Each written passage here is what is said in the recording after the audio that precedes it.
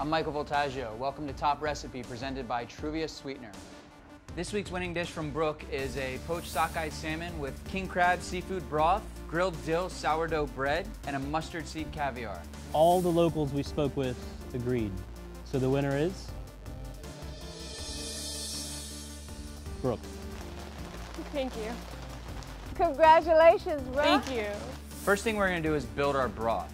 Got here a big soup pot. We're gonna start with adding a couple diced tomatoes, 6 cloves of garlic. We've got 2 cups of mixed mirepoix, including onions, celery, carrots, and 1 bulb of fennel. We're gonna pour this into the pot all together. Let that start to sweat a little bit. And that's gonna sweat. The recipe that Brooke won with was made with a king crab. We're in California right now, so what we did was make it with the local crab, which is the Dungeness crab. What we've done is partially boiled the Dungeness crab, picked all the meat out of it, and then we're gonna use the shells to put into our seafood broth. Our vegetables are sweating. I'm gonna add our crab shells. Though this stuff is starting to roast a little bit in the pan, we're gonna add the rest of the seafood.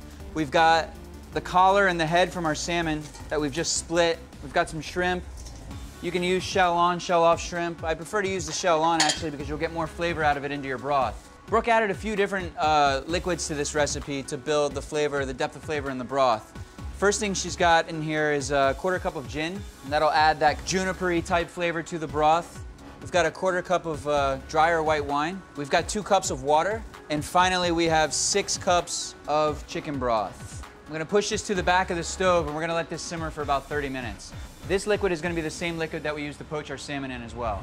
The next part of the dish, I think, is where Brooke showed her creativity. She made a caviar, but she made it out of mustard seeds. So I've got here 2 tablespoons of mustard seeds, and I've got 2 tablespoons of shallot. I'm gonna put these into a pot, start cooking those together, just sweating them a little bit, toasting them in the bottom of the pan. I'm gonna add my 1 teaspoon of honey. I'm gonna add 4 tablespoons of red wine vinegar.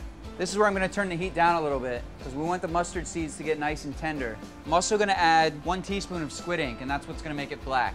Depending on how dry or how fresh the mustard seeds are, you may need to add some water to the recipe as well. I'm gonna add a 1/4 cup of water to this. Let it simmer for about 20 minutes until the mustard seeds take on the color of the squid ink and the flavors all concentrate together. When it's finished, the mustard seeds should absorb most of the liquid and come out looking very much like caviar. Now, the other ingredient that Brooke used on this dish was a dill sourdough bread. We've gone ahead and made that bread ahead of time. What we did after we made Brooke's bread was just slice it, grill it a little bit, and finish it with a little fresh olive oil. So now our soup's been simmering for about 25 minutes. Turn the heat off, strain it into another pot so that we can use this liquid to poach our salmon. This stock can be a good base for a lot of different recipes. In this case, what Brooke did was she used it for 2 things. She used it, 1, to poach her fish, to add more flavor to the actual poach, and 2, she uses it for the sauce for the dish. So what I'm gonna do is bring this liquid back up to a boil, season my salmon with a little bit of salt. These are probably about 5-ounce portions. What I think with a fillet this size, once we bring this liquid to a boil, I think we can put the fish in, cut the heat off, and just let the fish cook inside that liquid. Now that the broth is boiling, we can add the fish, and at this point you can just cut it off and let the fish gently poach inside that seafood broth. It's gonna take about 4 minutes to get it cooked medium rare. So the fish has been cooking for about 4 minutes. I'm gonna take the fish out, place it in the bowl. I've got 2 portions here, so put this one off to the side. I'm gonna bring the liquid back up to a boil before I pour it into the bowl because we want everything nice and hot when we send it out. So while that's heating up, I'm gonna grate a little fresh lemon zest into the bowl so that the oil of the lemons in the bowl, the broth hits it, and it all infuses together nice and flavorful. So I'm gonna go ahead and place a couple pieces of that crab right on top of our fish and put some of it down around the bottom of the bowl as well.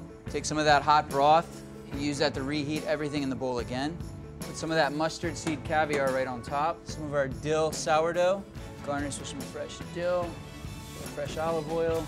And that's Brooke's winning dish of poached sockeye salmon with seafood broth, Dungeness crab, mustard seed caviar, and dill sourdough. I'm Michael Voltaggio. Thanks for watching Top Recipe, presented by Truvia Sweetener. See you next time.